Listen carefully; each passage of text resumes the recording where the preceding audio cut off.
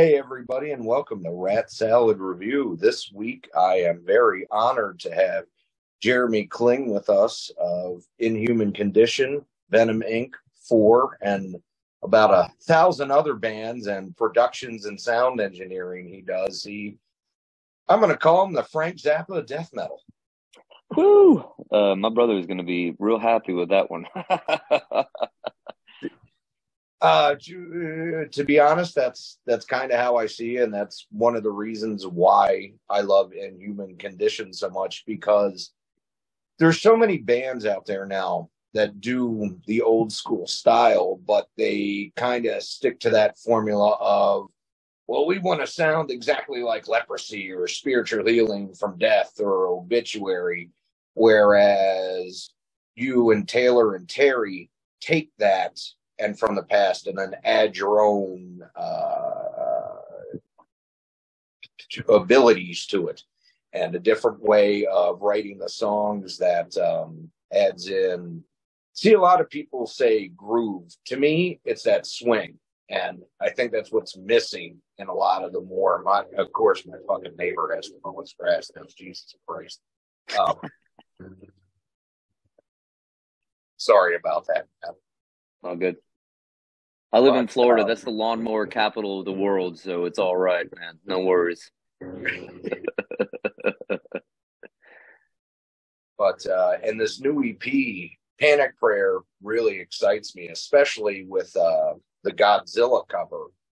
The Blue Oyster Cult is probably my favorite band of all time, and cool. I love what you guys did with it, because you're not trying to be BOC. You're taking that 70s influence and making it your own. And if you didn't know it was a Blue Oyster Cult song, you would think it was an Inhuman Condition original. It's got a vibe, right? I mean, it's got like, so what had happened was I was at the gym. My wife and I were there. Deidre, she does all of our photography and such. And a lot of you may or may not know of her work, but a lot of you do. Anyway, so we were at the gym and Blue Oyster Cult came on.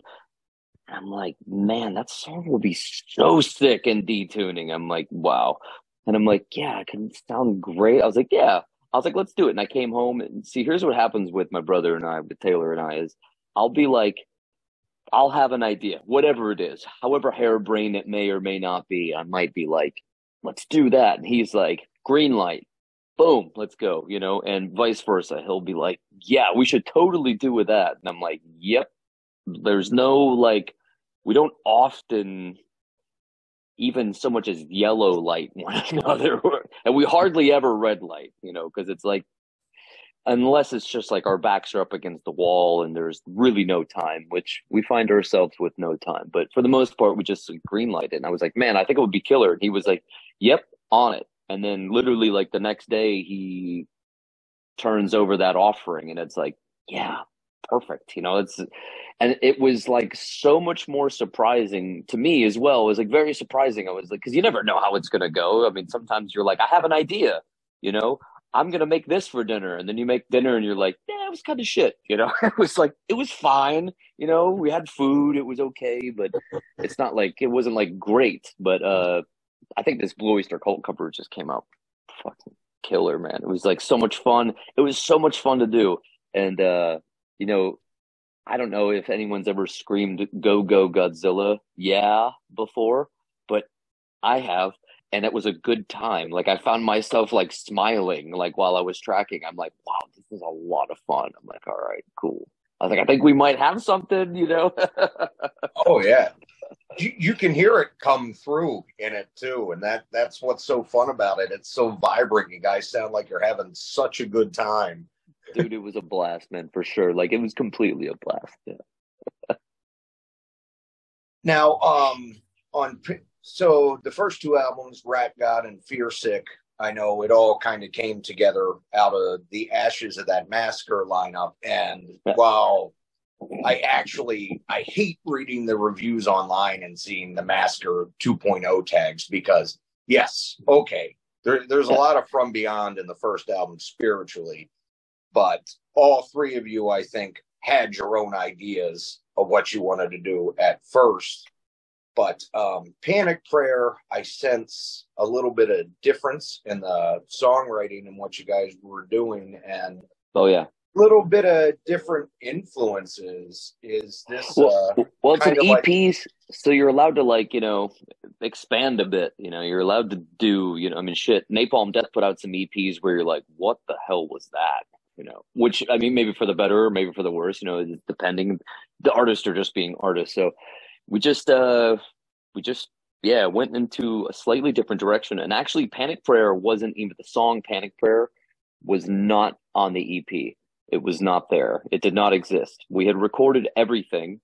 So we had recorded Final Credits and Civilized Holocaust, and we had recorded the Blue Oyster Cult cover, and we had the 4 live tracks already. So that was all already in the bucket. It was only ever going to be 7 songs.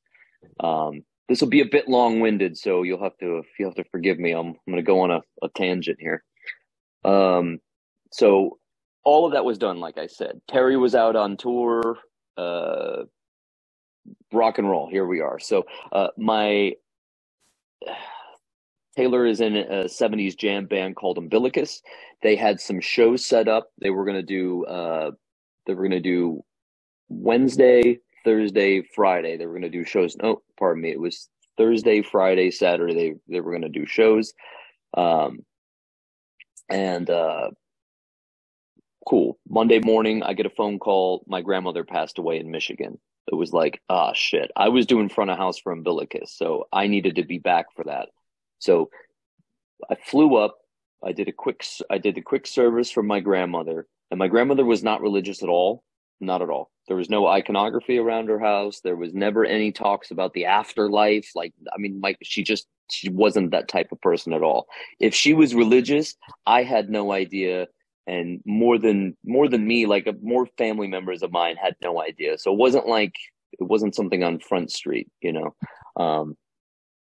Anyways, the preacher was like, I'm not going to get preachy because that's not what I do at these eulogies. And we all know that when someone says that about themselves, they're usually the opposite of whatever it is they're saying. They're probably just telling on themselves. Because he started the eulogy and he was just like talking about my grandmother like she was this other person that none of us have ever met. She was like, she's walking with Jesus now, and her faith during her life, she no longer has faith because she's crossed over and faith is redundant on that side. And I look at my wife and I'm like, what the fuck? At that moment, I wrote the entire chorus for Panic Prayer in my head. I wrote all the lyrics. I started coming up with copy paste pleasantries. I started writing stuff in the verses. All of this stuff just came to me at 11 in the morning at my grandmother's service. And I'm like, I wrote the entire bridge. I wrote all the drums. So I sat there and I just wrote all the drums in my head. I wrote the entire song then right after that, just all the drums in my head. And I'm like, wow. I was so compelled and so pissed off because I was like, what a fucking misrepresentation of this woman. Definitely. So I flew home that night. And my drums were already kind of like unplugged from recording. And I told Taylor, I was like, hey, I started plugging them back in. I was like, I got another song that's got to make the record. It has to. I woke up the next morning. We tracked the drums in about 30 minutes, maybe 45 minutes max. I played the whole song. I was like, here's the tempo. We tapped it out. I played, done. We packed up. I went and did front of house for 3 different shows. And like 3 nights in a row. It was like literally like back was against the wall. Harry was out on tour, so we had to have him track his bass out on the road when normally he tracks his bass with us. He tracked his bass out. Yeah, he was on the road. He was gone. I'm telling you, it was like last minute. It was like last minute Jack right here. Like we were up against the wall, but I had to get this out. So Taylor ended up writing the guitars for everything, and it's like it was fucking perfect, man. It was just perfect. It was exactly what it needed to be. And I was actually a little leery because the bridge for that song for Panic Prayer is really technical. It's very technical, and it's a kind of a departure for IC, which I'm like, is this too much? And he goes, no, it's an EP. It's fine. We can do whatever we want. It's like creative license. I'll take it. And I recorded all the lyrics and all the vocals. Terry sent his bass over. I mixed it as if it was all together, and then boom, right? So I didn't have like a full name for it, right? And we were like right around that time, within that like week or so, we were watching Escape from LA, and great movie, by the way, fantastic flick. If you have not watched it, if you have, you already know. Snake Plissken rules.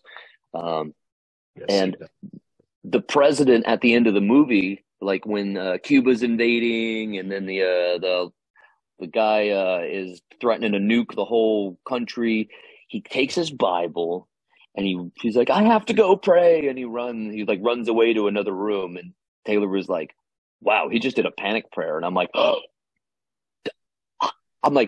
that is the name of that song. I was like, that might even be the name of the EP. I was like, I think that's it. I was like, I think that's it. You know, it's kind of like one of those aha moments. And that's what's cool about this band is there's no, while I'm not forcing anything, Taylor's not forcing anything, Terry's not forcing anything. It's just what it is. Like the idea for the cover, which we can really coolly see behind me. The idea for that was, I woke up in the morning and I just had a thought, and I was like, I had flashes of like lightning striking outside of a house, and the rat god dude was behind it, like lurking real hard. And I was like, everything's all black all the way around it. And that's just how I saw it. So I drew that like crudely, pen and paper. I just drew it and I sent it over to Dan, our artist. And man, he just has always out of the parks it, man. Like, he's just so talented, that guy. We call him Babe Ruth for a reason, because he really does just home run those fucking things. And this is my favorite thing he's actually done yet, because I'm like, it represents so much more. And it's like, it's less of a focus, but more of a focus on the creep, you know, and the guy. So yeah, anyway, so that's how all of that even came to be. Like, when he was drawing it, I didn't have a title for it. I was still like, we didn't have that title until we watched Escape from LA, and then it just kind of came, and it was like, there it is. It always illuminates itself. It always does. It just takes as long as it takes. You know, sometimes we have to be like, come on, show up. Well, that's amazing, though, man. It's a hell of a story. And, you know, some of the best stuff I feel like comes together like lightning in a bottle like that, you know. I think so, too. And that's my favorite part of this band is just so honest. It's not trying to be anything. It just is what it is. And the lyrics aren't trying to be anything, you know. They just are what they are. The guitars aren't trying to be something. It just is, you know. And I read a lot that people are like, they say that like any band, like I read lots of reviews, and they say that like the new demo will come out, and they're like, well, it's not original. It's like, okay. You read the stuff from the new Venom Inc, and it's like, it's not original, but it's, you know, it's not doing anything new. Okay. The new Overkill, it's not doing anything new, and it's like, okay. What do we expect in today's times? And we've had like 40 years of heavy metal. Pretty much everything's been done, right? I mean, there's 12 notes, all the ground has been covered. It's all been covered, and covered very well by by everybody. Shit, Black Sabbath did it all already, you know. So I don't know. I mean, if the music moves you and makes you feel something, then that's a success. I mean, it doesn't necessarily have to be new, I guess. But I don't know why there's like such an emphasis on that. I don't know why they're not doing anything new. You know, that's for like most bands. And it's like, well, what do you expect them to do? I mean, Lorna Shore is not like a new style band. There's nothing new about them. No, but they're doing it well, and people like it. So fucking cool, you know? Ghost is a new band. They're not really doing anything new. They're just borrowing from what, you know, my wife says this, we're all standing on the backs of our grandfathers. Okay. That's a really good description. Yeah. And we're all standing there, and it's like, but does the music move you? That's something that Tony from Venom says all the time. He's like, thank you for supporting this band for 40 years, Venom, in whatever incarnation and whatever configuration. And if you close your eyes and it makes you feel something, then success. We've done it. You're experiencing it. perfect. You know, that's what it's all about. If the music speaks to you, it speaks to you. If it doesn't, okay, just you know, move on, you know, or whatever. Oh, definitely. Us as fans, we can hear when stuff's not honest. You can hear when it's not honest. You can hear when it's disgenuine or disingenuine. Sorry. You can hear that. I can pick up on it. You know, uh, and that's what's cool about this band is it just really fucking means it. Like Panic Prayer, like I fucking meant it. Like it's like that's what's coming at you. Is like fuck because Definitely. man, because I feel that. I feel that in, you know, daily life. I feel that like everybody else, you know. Oh yeah, I feel it too. And I mean, it really speaks to me. And I love Inhuman Condition, but honestly, no bullshit. Panic Prayer is my favorite song yet. It Oh, just cool. totally Awesome. blew me away. Really awesome. Hell yeah, dude. It's I was like, this band needs a triplet vibe, I guess, you know, like a da, da, da, da, da, da, da, which is like super Florida, you know. And then I was like, here it is. Let's just explore that because why not? You know, that was the thought is why not? Exactly. And then even on final credits, I noticed it's got a lot of that four feel to it, that old kind of hardcore, like agnostic front type feel. And I Awesome. actually, the four songs, almost all of them are a little different in feel. And I thought that was really cool because it's still 100% in human condition, but you guys are, well, like you said, you can do what you want with an EP, and Mm, they almost all have this different feel, different attack to them that just speaks to me as a fan a lot. cool. Hell yeah. And then like it really capping it all off with the four live tracks because not everybody's been able to see us. And if you haven't, this is what we sound like because we are in fact a band and we do in fact play shows. So this is what it is, which I think that's a special little thing.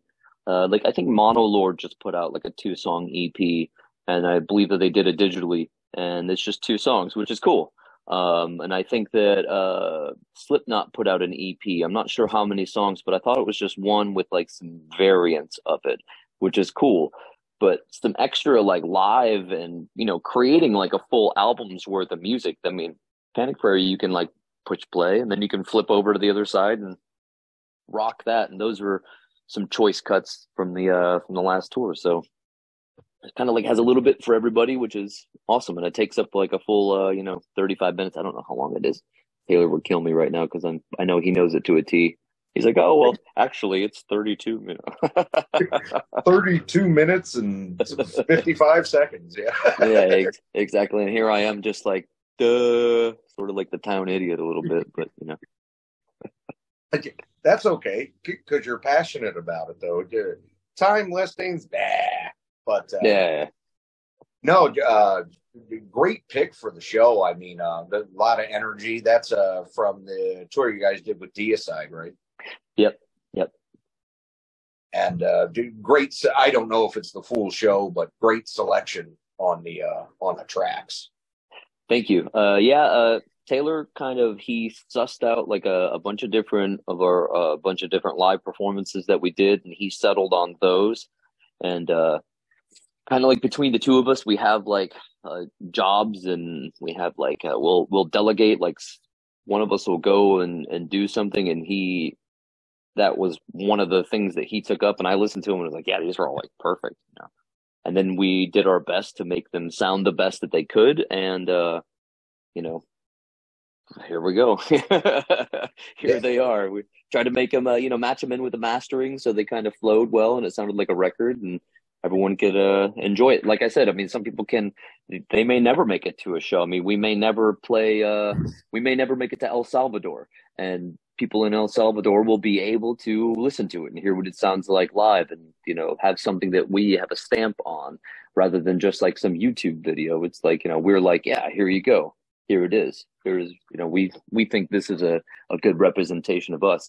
And I have to take a minute and say that because we have guest drummers play with us because on the recordings I obviously play the drums and I also sing, and live I just sing. So we had a killer guest musician and his name is Simon, And he used to be in a band called The Agonists. They just broke up, and man, Simon is such a great drummer, and did an amazing job, and was out there and had the spirit and the vibe. And it's really funny because his band, like, we told Taylor and I, were like, listen, you need to hit as hard as possible, right? As hard as possible, and try and kill your snare drum, right? So his snare drum broke at a show, and he blew the head out. And I don't know if that ever happened to him before or not, but he blew the head out, and Taylor and I were so pumped. We're like, yes, dude, you did it, right? And he was like gobsmacked. He was like, I can't believe you guys were like happy that happened. He broke his snare twice in that tour, actually. And That's both awesome. times we were, yeah, it's totally awesome, man. We were like fucking pumped. It was like, yes, man, yes. And he was like just totally taken back, because it was like unlike any experience he'd had in his, with his band. They were like, wow, you had to stop the show for whatever reason or whatever. And we were like, keep playing, fuck it, just having a blast, because that's what this music is. This music is aggression. I wrote the drums. I was actually really bummed that I couldn't play the drums, because I wrote all the drums to play live. So I intended it to be super hard hitting, and I had always intended on playing all of those drums live. And I just never was able to. So it was like, man, kind of a letdown, but I'd rather sing, and I can be in people's faces and have a similar energy. I can have a different energy exchange that's also equally intense, but it's not the same as I love playing drums too. If anybody comes out to a Venom Inc. show, you could tell that as well, because it's just like fucking gas on. I'm trying to break everything, because fuck those drums. Oh yeah, I saw you guys at because I'm in Minneapolis here. I want to say, was it Lee's Liquor Lounge, maybe? Oh yeah. Right before the Misfits gig, I think it would have been then, because I think we played Lee's, and then the next day we did the Allstate Arena in Chicago with the Misfits. That was wild. Yeah, but that was an awesome show. I mean, I could feel that kick drum and that snare in my soul, man. So awesome. Again, success, because it's honest, it's happening, it's real, it's energy exchange. And again, like Tony, it was like he says, like, if you close your eyes and if the music moves you, then perfect. That's what we're doing here. And those aren't my words, but I get behind them fully, because it's very real, and it's real. It's good words. I always like him every time. I like those words when he says them on stage. I'm like, yeah, that's it. Oh, yeah. If you feel something, then perfect. Oh, definitely. Exactly. And, you were talking about heart in the music and honesty. And just as an example, even though I'm not the biggest Metallica fan overall, 72 Seasons that they just had come out, I think, is one of the best things they've done in years, because they just kind of said, fuck it. We know what people want to hear. We already did it with Hardwired to Self-Destruct. Let's get some of that NWO BHM feel back in. And Kirk was off the leash, and okay, they might not have the ability to self-edit, as it were, but it just sounds honest, and I think it's great. I think it's great too, man. I think it's a really great album. I think that they're just playing. They're like, you can hear that it's, four guys in a room playing, and that's awesome. And that's why I think everybody's going to like the new Deicide record. I, like everybody else, have been like wanting to hear. I love Serpents of the Light. I liked that after Once Upon the Cross, but kind of you want to hear like some more in that vein. And wherever that band was at then, they kind of like veered away from it for whatever reasons. Mm-hmm. But man, this new record that they've recorded, that I've been privy enough to hear the entire thing from start to finish, has so much honesty. It has so much heart. Everyone cared. Everyone came in and fucking killed it in the studio. Steve murdered this album in 8 hours. He did the entire fucking album in 8 hours, which, yeah. Yes. came in, murdered it. He was well rehearsed. He was on the game. Everyone was feeling it. Glenn's vocals are fucking hostile. They're just hostile. They're all the way aggressive, and you're like, if for anything, he's one of the older guys in the game. Oh, definitely. Unfortunately for him, I'm sure he'd probably fucking hate me saying that, but he's like setting the charge. Same thing with Steve. Like Steve's out there, like some of the shit that Steve played is like, my God, and there are like, it's not 100% to the grid, and it's real. It's guys going in there and playing their instruments, and they're being honest. And Glenn wrote some really killer lyrics, and so did the other guys. They wrote some really killer lyrics, so it all comes through and it all shines. And again, it's just honest music, and I know that anybody who hears it is going to love it. And I think that so they have stuff that ranges their entire career, that there's like nods and touches and things that are like every single song to me there's something in that's special about every single song. So there's something memorable.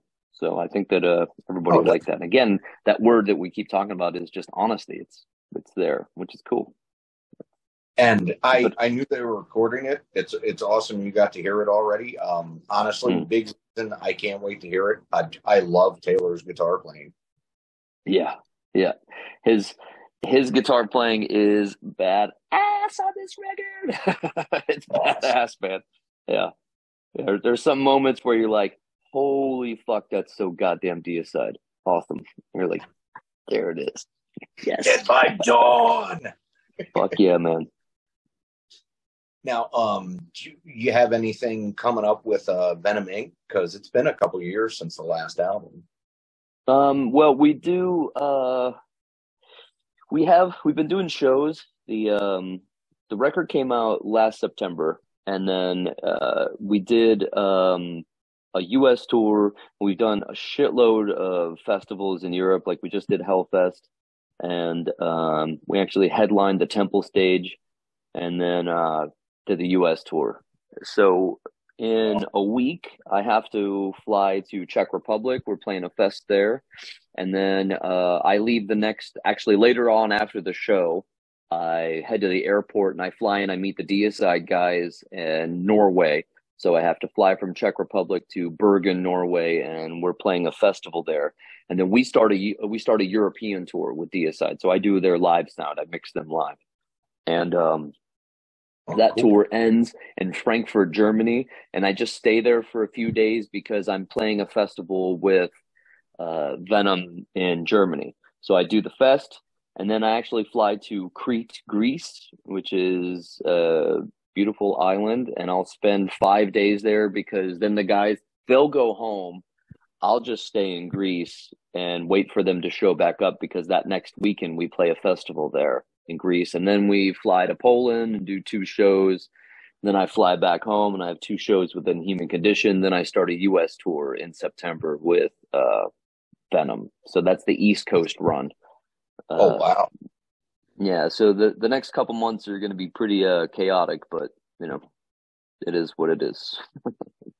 I mean, you might have a lot of irons in the fire, man, but it's always quality and honest. I have to say, that's why I called you the Frank Zappa of death metal. It's amazing the workload you take on and what you put out.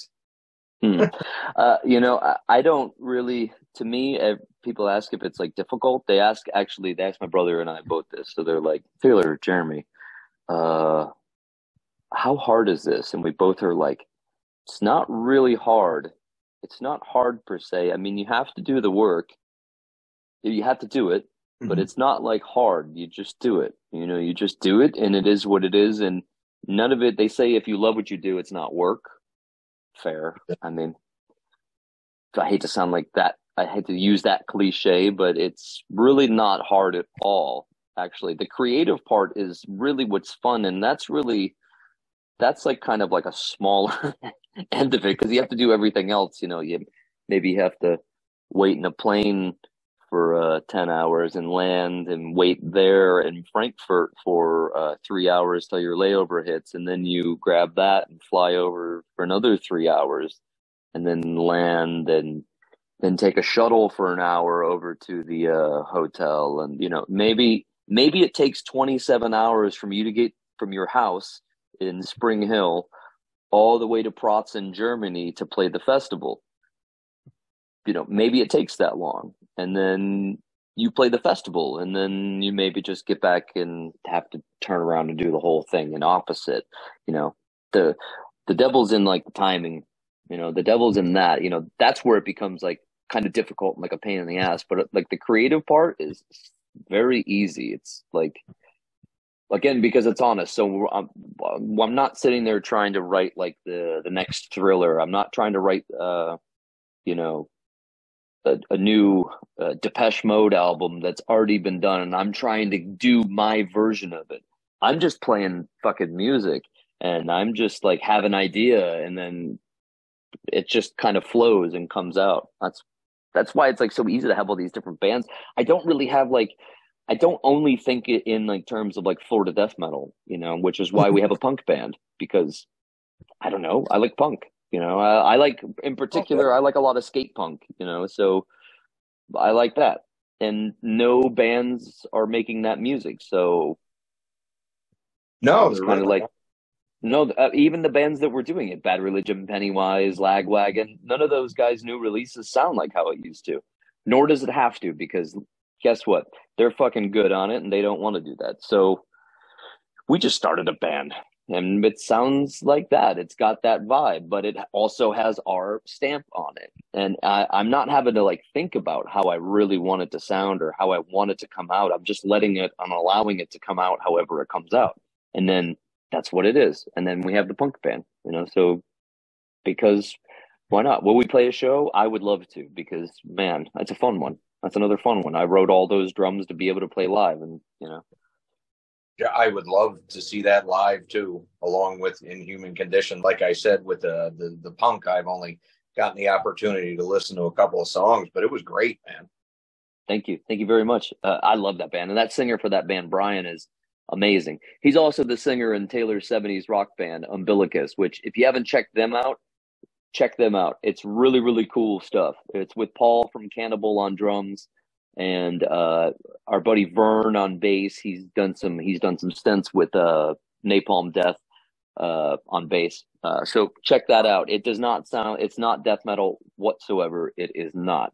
It is rock, and it has like it's got some 90s elements. It's got some 70s elements. It's pretty cool, man. Some like Scorpions, maybe some Blue Oyster Cult, So yeah, give that a spin. Umbilicus. Yeah, check that band out. That's worth it. Anyways, that's the same singer as our punk band 4, and he does a killer job. Yeah, that's awesome. I just wrote that down. I look forward to that too. Heck yeah. Now, so is Inhuman Condition going to be looking at touring coming up here?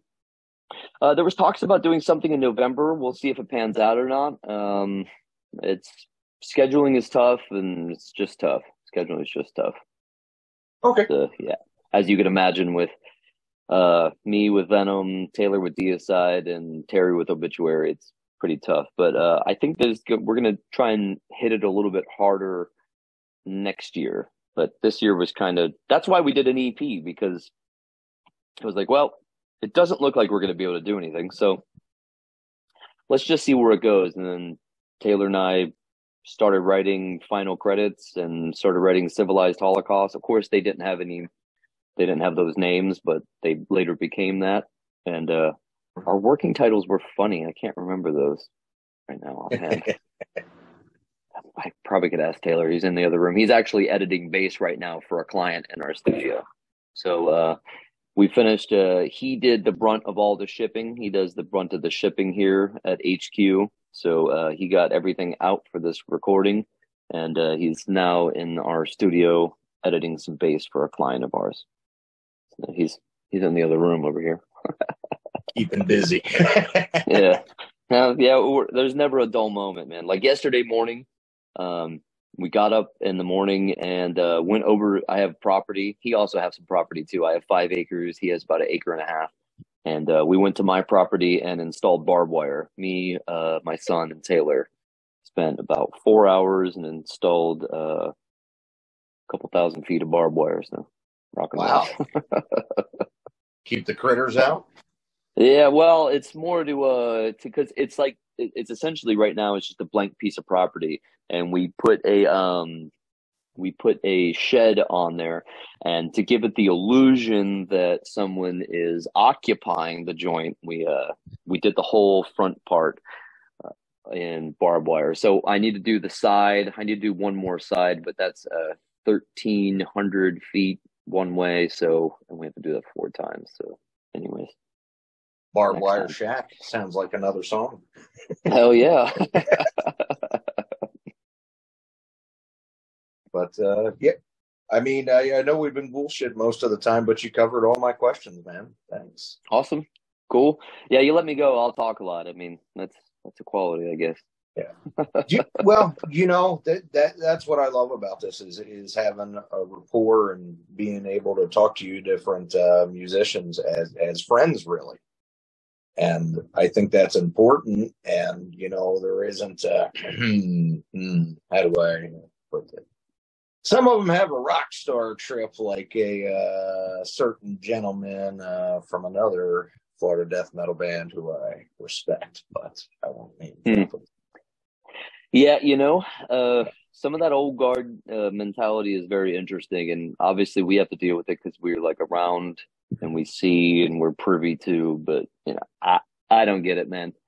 I don't personally understand it because I even see like the guys at the top of the heap, like guys where I'll be like, wow, they're it, they have made it, and it's all still like modest living. I mean, we're not talking like none of us motherfuckers have a jet. Nobody has a jet.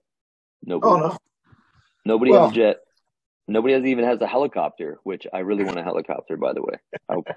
I tell them, like, it's like a running joke in my house. I'm like, yeah, I want a helicopter and a pad. My wife's like, well, do you want to fly it? And I'm like, yeah, probably. But I mean, I don't necessarily have to fly it. I mean, so it's like, she's like, we'll get you that helicopter, baby. I'm like, oh, you're such a good wife. I'm like, oh, yeah.